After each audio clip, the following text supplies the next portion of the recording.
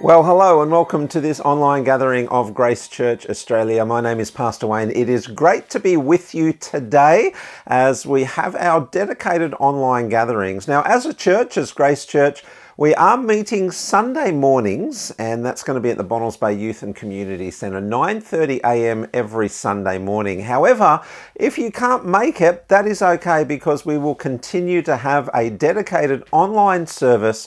And obviously you're watching, so you found where we are. But from 6 p.m. Monday evenings at gracegathering.online, that is the place that you can gather with us online. And we want to make sure that we stay connected for everybody that is joining us during these online gatherings. But if you can be with us in person on Sunday mornings, of course, we would love for you to be able to do that as well. Now, in terms of our giving, we continue to do that online only. So details on the screen there for you in terms of tithes or your missions offering or any other offering, the details on the screen. And thank you so much to everybody who is faithfully sowing into the kingdom of God with your giving. Also wanted to let you know that here in Southern Lake Macquarie, we've got a combined service taking place the 7th of March, 6 p.m. It's at Morisset Baptist Church. It's the first one of the year in support of SRE. We know it's such an important ministry as men and women go into the schools and share the love of Jesus and the good news, the gospel of grace, through teaching scripture. And so encourage you to be there. Sunday evening, the 7th of March at Morisset Baptist Church, and you'll hear from the teachers and you'll hear from the organisation South Lakes Christian Education Association with regards to what is happening in SRE. Now, today we are going to continue a conversation that I started a couple of weeks back, but my wife Jackie continued last week. And it's all about our vision for 2021, transform our community. So that is coming up. But before we get there, I want us to head into a time of worship. And I really want to, on whatever day you're watching this, if you've had a tough day, I want you to try and set that aside and just come into the presence of God, because I know very much that when you have those encounters with Him, whatever weight you are carrying is lifted, and there's this sense of freedom and this sense of awe. And I want you to experience that today as we head into this time of worship.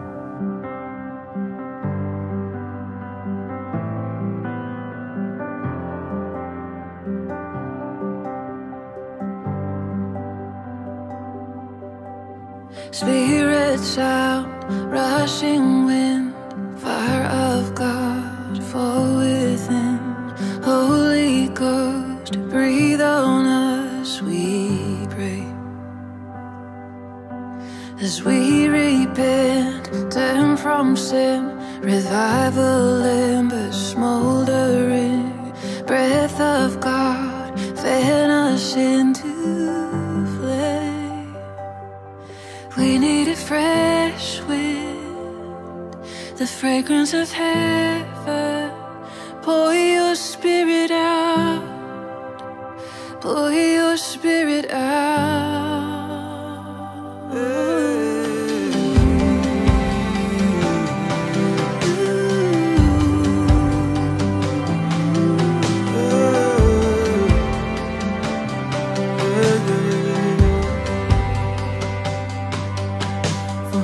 That burn with holy feet, purified in faith and deed, refine us fire, strength and word,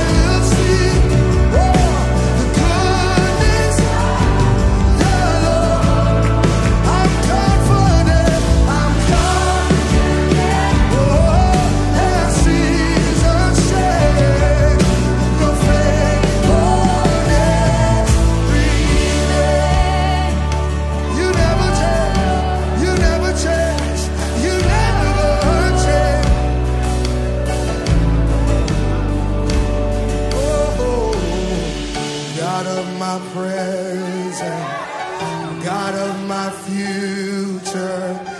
You write my story, you hold it all together.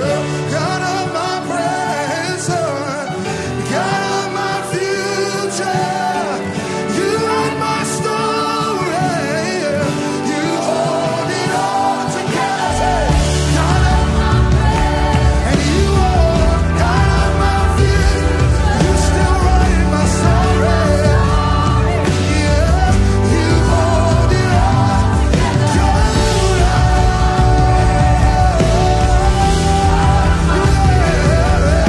You write my story. You hold together.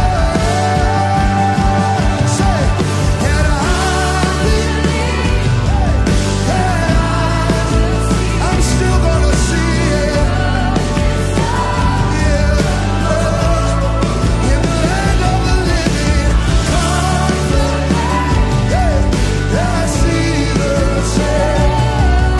Your faithfulness remains.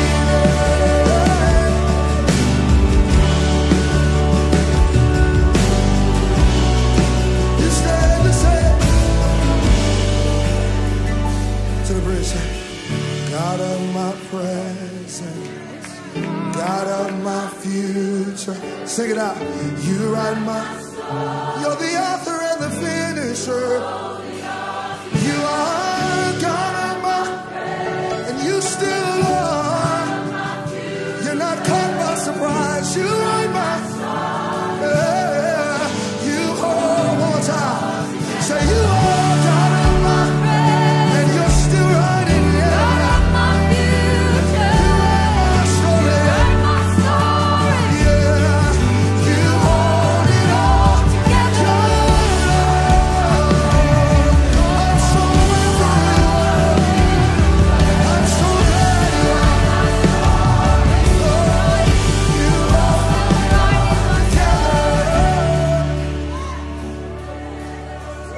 You hold it all together. Hallelujah. You hold it all together. In my hands it falls apart, but you hold it all. In my hands I fall apart, but you hold it.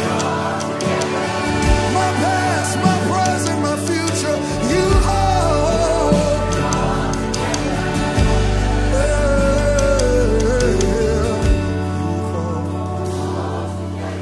I believe that I will see, say, the good. Your goodness doesn't change. I'm confident I see your faithfulness.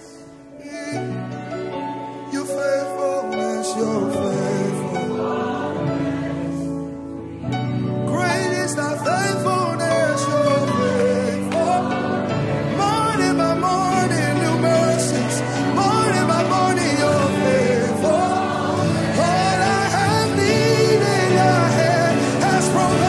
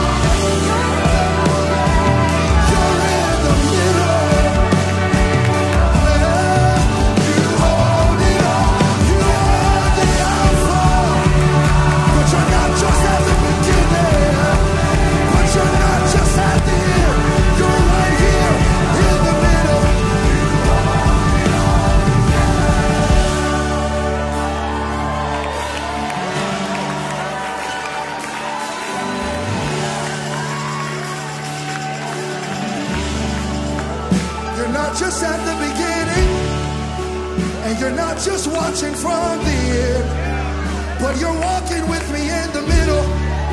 You're walking with me in the middle. You're the God of the middle. You're Jehovah in the middle. You're provider in the middle. You are healer in the middle. You're a keeper in the middle. Hey, you are the Alpha and you're Omega. You're in the middle. You hold it up.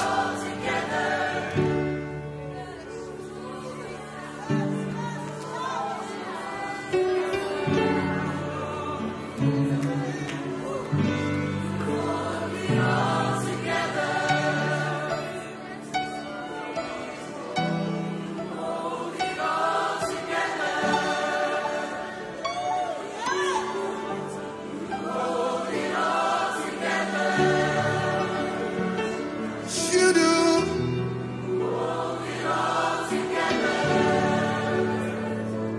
You do. And my hands I fall apart, but you hold.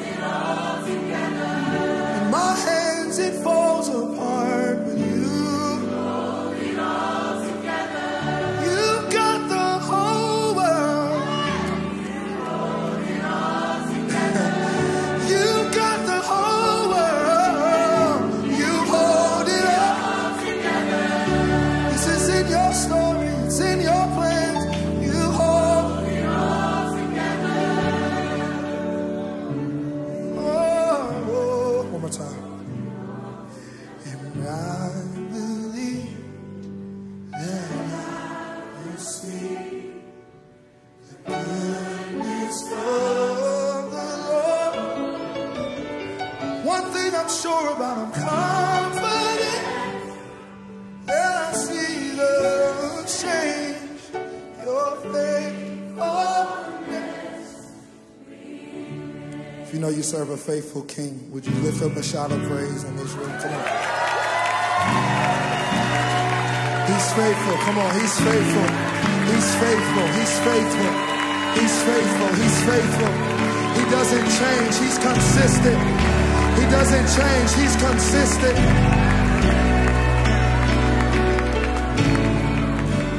I do love that song and how it speaks into the goodness of God, and that everything that is taking place is held in His hand. He's holding it all together. I hope it was an encouragement for you today. Well, welcome back, or continued welcome to you if you're joining us for this online gathering of Grace Church Australia today. We're going to continue with a series that we've been running over the last couple of weeks, and it very much is about us unpacking the vision that we feel the Lord has given our church in our region for 2021.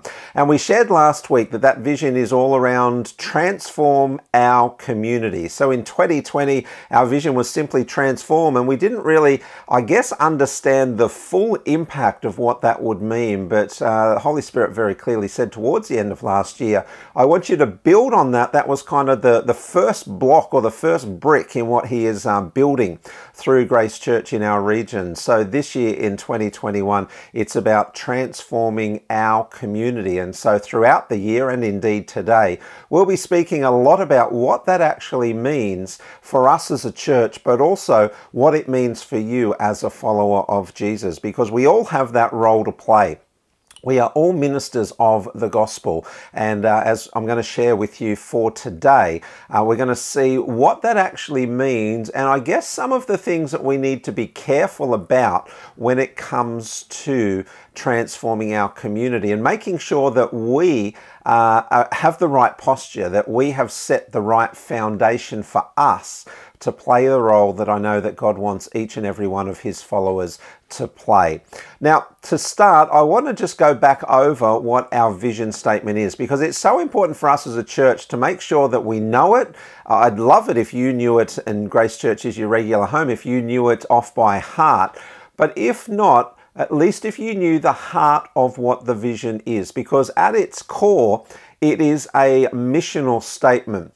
we are a missional church. We don't just want to run programs. We don't just want to run events or put on activities if we're not actually bringing the gospel and having conversations about who Jesus is. Because events and programs are okay, but if that's all they are, someone comes and essentially consumes something for an hour or two, and then they go away and nothing changes and there's no relationship formed and all those kind of things that the gospel clearly tells us, then all we're doing is just wasting our resources. And we want to steward well what we have been given, and we want to make sure that we're doing what we as a church have been called to do. So here's what our vision statement says. Grace Church exists to make Jesus known to the people of Lake Macquarie and beyond, to develop them as his disciples and to grow them to Christ-like maturity in a fun, contemporary and relatable way. And that at its core is who we are and why we exist. We exist to make Jesus known. We are missional in all that we do. It's not about us looking inwards. It's about us as a church being outwardly focused and knowing that there are individuals, there are families, there are communities in our region that don't know Jesus, that haven't heard the true gospel, that don't know about his passionate love for them. And we want to make sure that as a church that we are equipping people, but we are equipping them to send them out to further the kingdom of God here on earth. And that's why you'll see in that vision statement, very much it says, Grace Church exists to make Jesus known. That is why we are here as a church, and that is what drives all of the decisions that we make. That's all of the reasons for the things that we do in obedience to what God is saying, of course, but they all work towards the outworking and the fulfilling of that vision statement. So today I want to continue a conversation I started a couple of weeks back with regards to a passage from Deuteronomy 15. Now, verses 1 through to 11 is what we're looking at. A couple of weeks back we looked at verses 1 through to 6, so I'm not going to spend too much time on that, but I would encourage you just go and have a listen to the message from February 7. You will find it here at gracegathering.online. But in terms of context, I do want to read those verses, but our focus today will be verses 7 through to 11, and what I believe God wants to say to us with regards to our place and our purpose in what he is doing in the region where we are based as a church. So if you've got your Bibles, love for you. I'm reading from the Modern English Version today.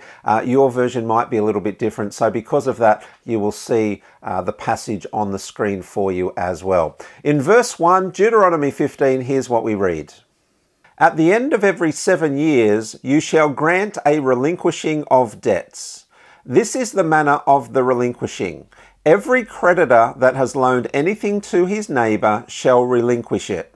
He shall not exact it of his neighbour or of his brother, because it is called the Lord's relinquishment. You may collect it from a foreigner, but that which your brother has that is yours, your hand shall release. However, there will be no poor among you, for the Lord will greatly bless you in the land which the Lord your God has given you for an inheritance to possess. If only you carefully obey the voice of the Lord your God by carefully observing all these commandments which I command you today. For the Lord your God will bless you, just as he promised you, and you will lend to many nations, but you shall not borrow. You will reign over many nations, but they will not reign over you.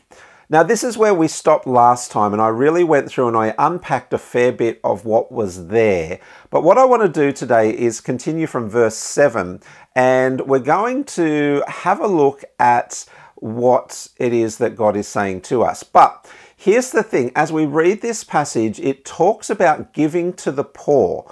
And I don't want us to read this with eyes where we're thinking just about a financial giving or a financial blessing, because we know in Scripture it talks about the poor in spirit. And I want us to read from that context, that those that are poor, they may be earthly, in earthly terms, they may be rich, but we are talking about those that are spiritually poor, those whose eternal destiny is not locked away because they're not walking with Jesus. They don't have that assurity of salvation that if Jesus is your Lord and your Savior, that you have, that I have. And so I want us to look with those eyes if we can. So picking up Deuteronomy 15 from verse 7, this is our focus for today. If there be among you a poor man, one of your brothers within any of your gates in your land, which the Lord your God has given you, you must not harden your heart or shut your hand from your poor brother. But you shall open your hand wide to him, and must surely lend him what is sufficient for his need, in that which he lacks. Beware lest there be a wicked thought in your heart, saying, the 7th year, the year of release, is at hand. And your eye be evil against your poor brother, and you give him nothing. And he cry out to the Lord against you, and it becomes sin in you. You must surely give to him, and your heart shall not be grieved when you give to him, because in this thing the Lord your God will bless you in all your works and in all that you put your hand to do. For the poor will never cease from being in the land. Therefore I command you, saying, you shall open your hand wide to your brother, to your poor and needy in your land. Now, again, what I want to do is just really focus on some parts of this passage. I know that we don't have time today to do a really deep dive into it and to break it all apart. And so the context that I am reading this particular passage and sharing with you today is all around that vision of transform our community. And so those are the eyes that we are reading this passage of Scripture with.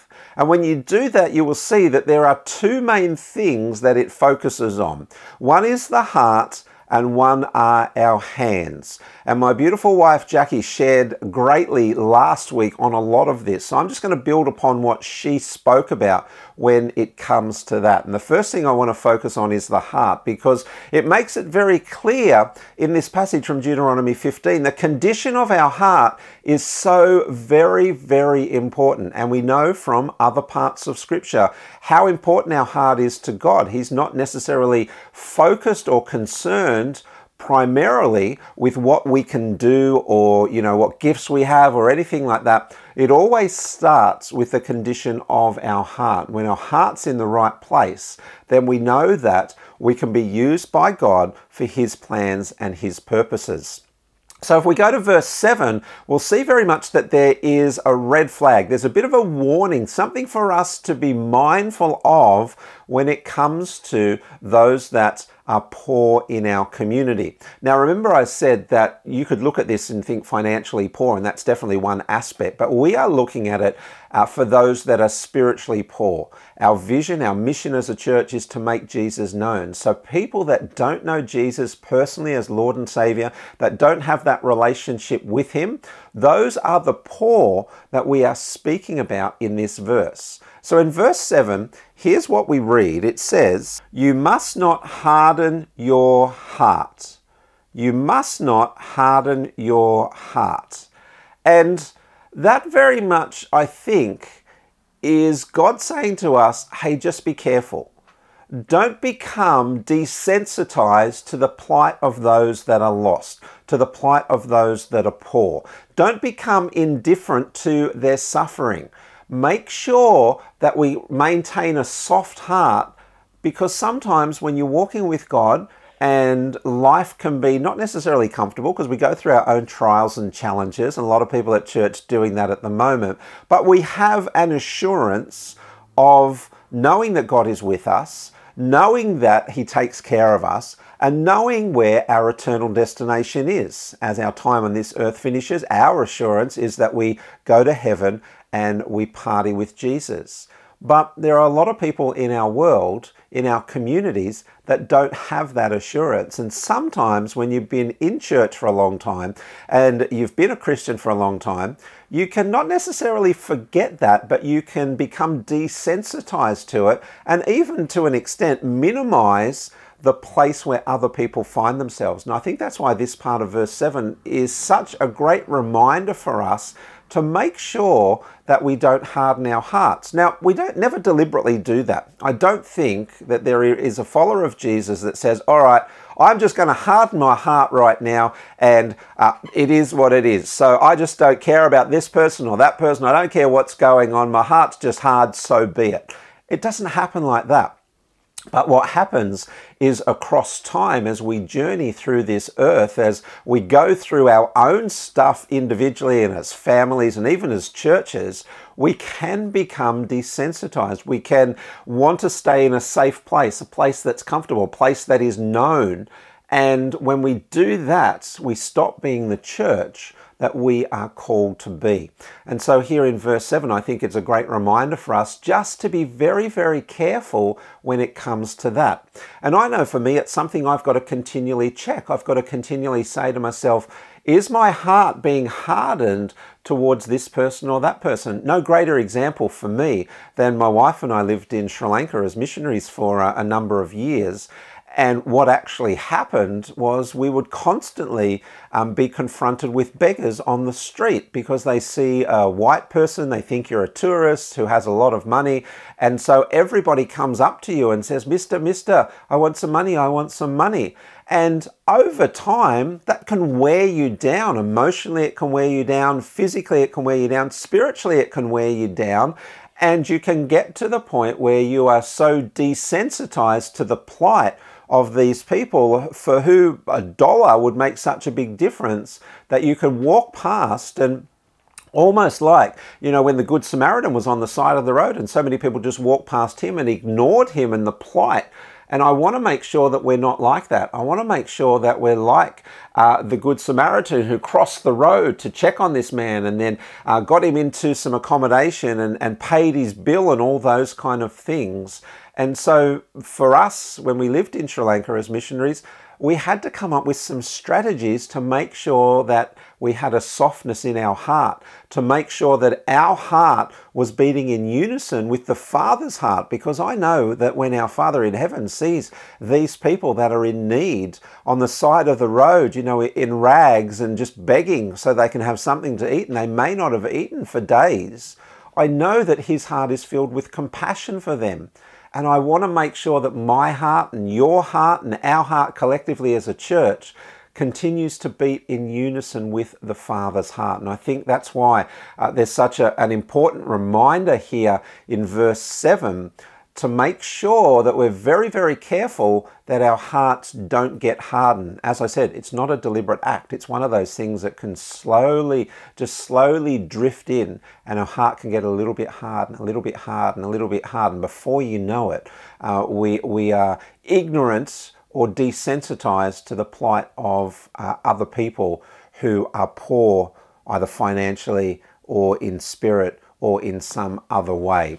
And the importance of that is reinforced in verse 10 because, again, we're essentially told the same thing. It says, your heart shall not be grieved when you give to him. And that's because our tendency, our human tendency, is when we give, is not that we don't give unwillingly, because we, as followers of Jesus, we have learnt to give willingly, but sometimes there is this kind of almost grieving, when we have to give. And I don't experience it very much anymore, but I've been on this lifelong journey since I became a follower of Jesus, this lifelong journey of generosity, because I grew up in a household where there was this poverty spirit, and I've had to break free of that. And for the most part, I'm okay.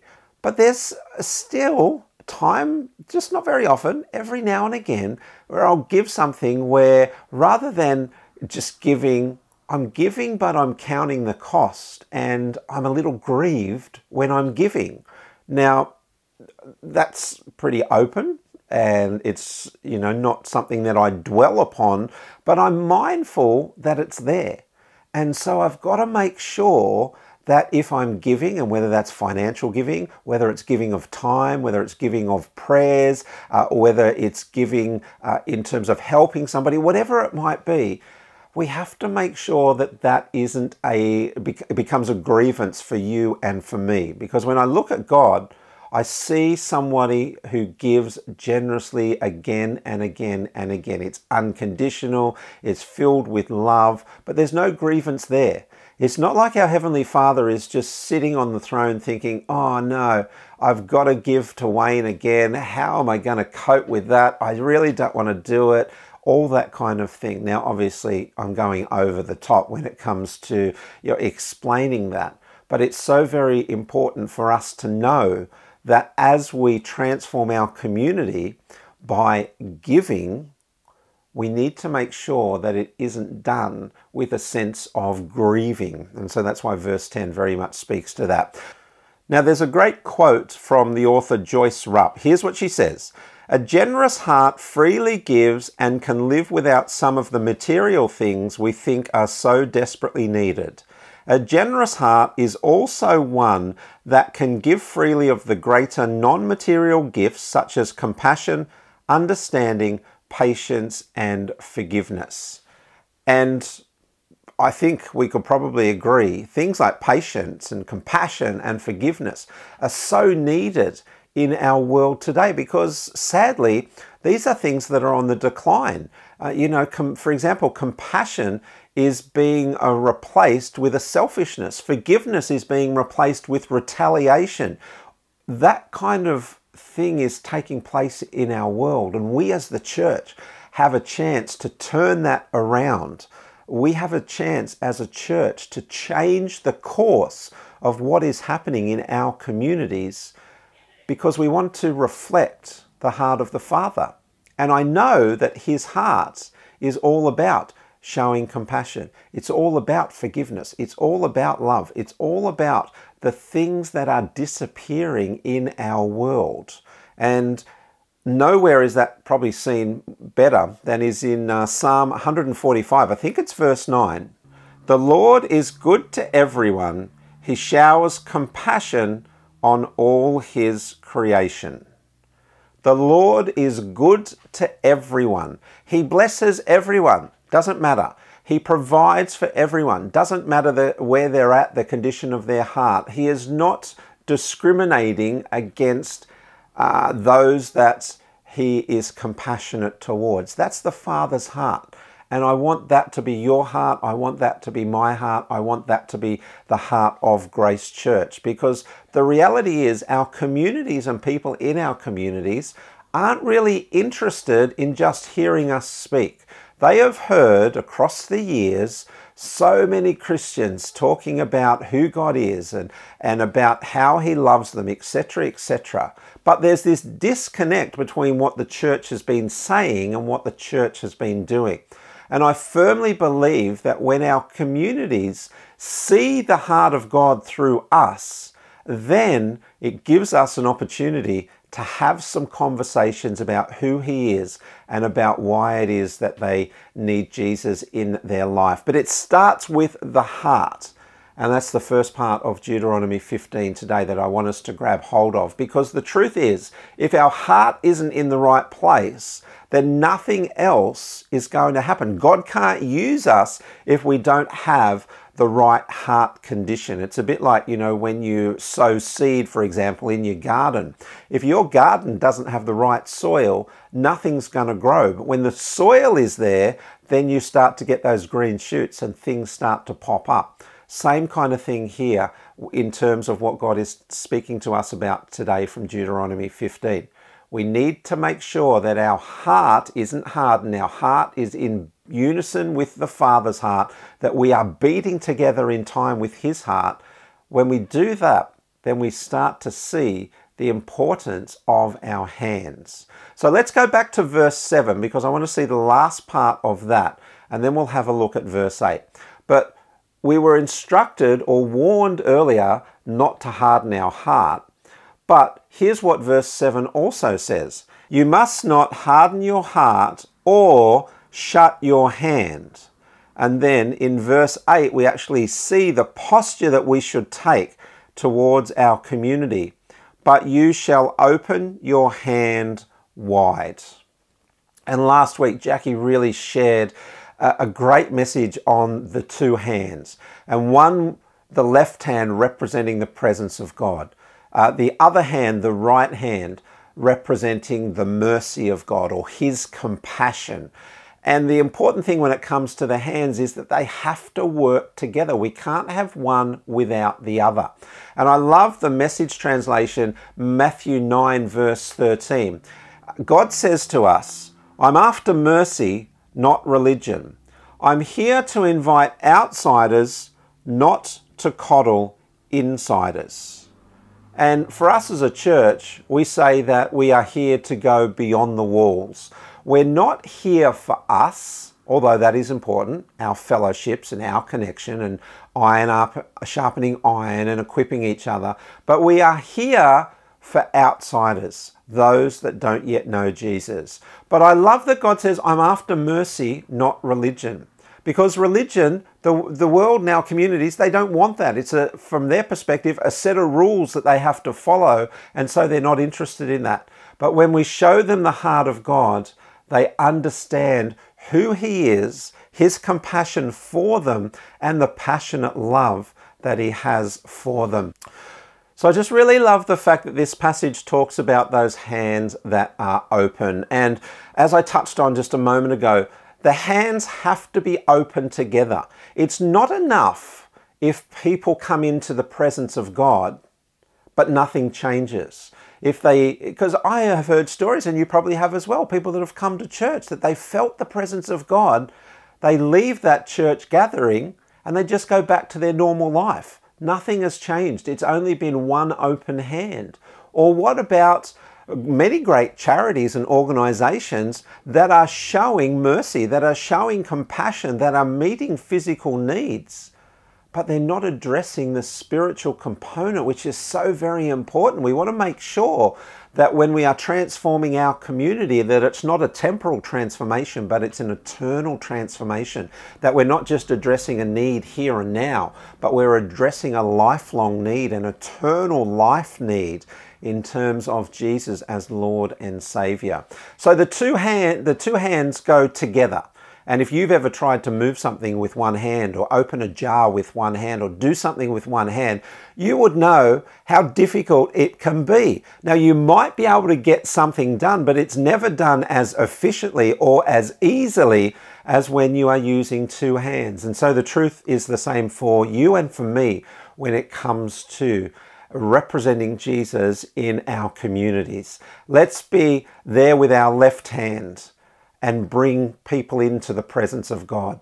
Let's be there with our right hand, showing his mercy and compassion as we do that. And together with those hands united, we know that we are going to impact our communities. We know that lives are going to be changed. We know that chains are going to be broken, that people will be set free and our communities will be transformed, because there's an encounter with God, and I shared about that a little while back, about Saul and his encounter with God and how that turned his life around. But there's also the mercy and the compassion of God. And I kind of want you to think about it like this. If I'm dangling off the edge of a cliff, or maybe you're dangling off the edge of a cliff, I'm not going to ask somebody, hey, put your fist out so I can grab hold of it. Because I don't want a hand that is closed. I want a hand that is open. I'm going to ask for somebody's hand so that I can grab hold of that hand. And that's what our community is looking for. They may not know it, but they're looking for a hand to grab hold of. And that's our role, you and I, as the church. And I love in Psalm 145, verse 16, what it says when our hands are open. When you open your generous hand, it's full of blessings, satisfying the longings of every living thing. When you open your hands, and I want to make sure that we are as a church that operates with open hands. Because when your hand is closed, when you've created a fist, you can't hold on to anything, you can't give anything, you can't receive anything. It's only when your hand is open can you hold on to that which God has given you. It's only when your hands are open can you freely give to those that are in need. But it's also only when your hands are open that you can receive from others and from God. Open hands are so very, very important when it comes to the kingdom of God, when it comes to our role as Grace Church in transforming our community. And when I think about Jesus, I think about a man whose hands were always open. They were open to heal people. They were open to bless people. They were open to comfort people. His ministry really was a ministry of open hands. And I think, like in all things, that should be our reference point. That should be who we are modeling our personal lives, but also our collective corporate lives as a church, in terms of who Jesus was and how he went about ministry. And this is reinforced in Deuteronomy 15, verse 11. Since there will never cease to be some in need on the earth, I therefore command you, open your hand to the poor and needy neighbor in your land. Church, that's the posture, that's how I want us as a church to be, because the truth is, your neighbor needs you, your family needs you, your community needs you, and the kingdom of God needs you to represent Jesus in all that we are doing and the role that we are playing in transforming our community. Whether that's in Southern Lake Macquarie, whether that's in the northern parts of the Central Coast, if you're watching us today from another part of Australia, another part of the world, it doesn't matter. When your heart is in the right place and when your hands are opened, God can use you to achieve his plans and his purposes. And I just want to make sure that we are ready, that we are open and available for what God wants to do in and through us. So we're going to finish today with a song. It's a song called Fresh Fire. And I just really want to speak a new anointing over you today. I want to speak a freshness of that Holy Spirit fire in you. I want to wake up and aliven and bring back to life anything maybe which has just died down. You know, the embers might be there, but there's no flames. You're not roaring with passion for what God wants to do. So just sit in his presence. I want you to open your spirit to what it is that the Holy Spirit wants to do in you through this song in this moment of time. And I speak a fresh anointing. I speak the fire of God to rise up inside you. And collectively, you and me and the church, we can see our communities transformed in the mighty name of Jesus.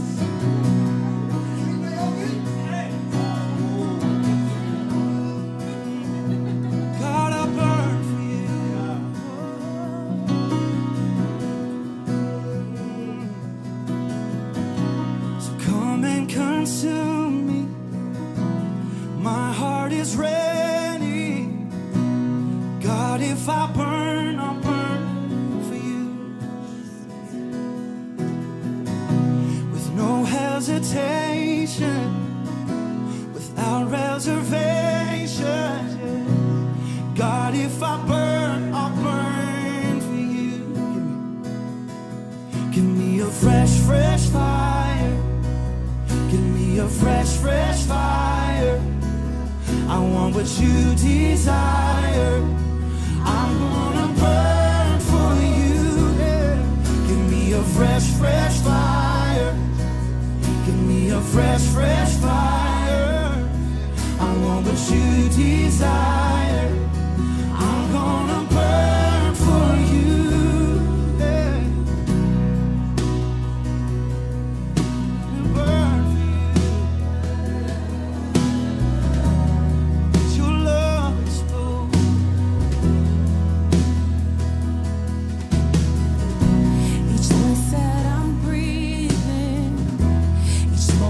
I'm giving. God, if I live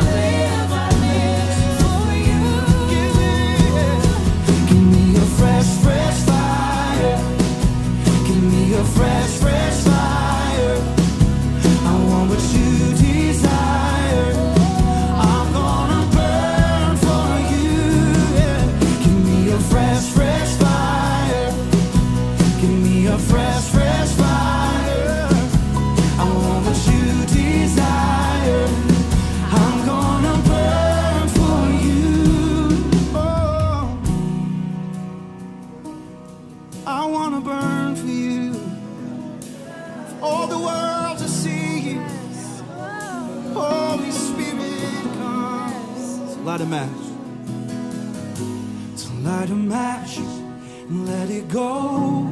Set ablaze, uncontrolled. I want that fire. I want that fire.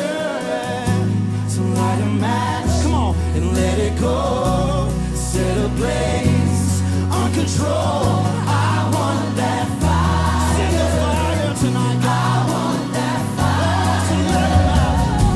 So light a match, and let it go. Set ablaze, uncontrolled. I want that fire. I want that fire. So light a match, so light a match, and let it go. Set ablaze, uncontrolled. I want that fire. I want, come on, tell them tonight. I want that fire. I want that fire. I want that fire. Yes, I want the fire. I want that fire. I want that fire. Give me a fresh, fresh fire. Give me a fresh, fresh fire. I want it all. What you desire. Gonna burn for you. Right now. Give me a fresh, fresh fire. Give me a fresh, fresh fire. Set me ablaze. What you desire. I'm gonna burn for you. So light a match, let it go. Set ablaze, no control. I want that fire. I want that fire. Come ignite me. Match, let it go. Set ablaze, uncontrolled. I want that fire. I want that fire. Fire that only you can breathe. Fire that burns up everything but you. Come throw a couple logs on the fire. 'Cause I wanna burn. Not just a spark, not just a flame. I wanna burn for you. 'Cause a man on fire doesn't care what he looks like. Doesn't care what he sounds like. A man on fire doesn't care what he looks like. Care what he sounds like. Care what he lives like. I wanna burn for you. I wanna burn for you. Oh, so set me ablaze. Set me on fire. I can't contain it. I can't contain it. Oh, set me ablaze. Set me on fire. Oh, say, God, if I burn, I'll burn for you. So, God, if I burn, I'll burn for you. Oh, tell him tonight. God, if I burn, I'll burn. Only you, yeah. So, God, if I burn, you're my passion, you're my obsession. God, if I burn, I'll burn for you. Oh, God, if I burn, I'll burn. God, if I burn, I'll burn for you. Oh, yeah. God, if I burn, I'll burn. Give me a fresh fire. Give me a fresh, fresh fire. Give me a fresh, fresh fire. What you desire. I'm gonna burn for you. Give me a fresh, fresh fire. Give me a fresh, fresh fire. I want what you desire. I'm gonna burn for you. I really hope that the Holy Spirit was just speaking to you and stirring something in the depths of your spirit. Thank you so much for joining us today. I just want to, as we close, I just want us to agree on a couple of things if we can. Can we agree to be the church that sets aside our own needs so that we can reach those that are poor in our community? Can we agree to be the church that takes the extra step and goes the extra mile when God asks us to do that? Can we agree to be the church that willingly makes Jesus known at every situation and every opportunity that we have. I pray a blessing over you today. I thank you so much for joining us online for Grace Church Australia. Just a reminder, we gather in person 9:30 Sunday mornings at the Bonnells Bay Youth and Community Centre. We would love to see you there. And if you can't make it to those in-person gatherings for whatever reason, we look forward to seeing you from 6 p.m. next Monday, each Monday evening, 6 p.m. right here at gracegathering.online.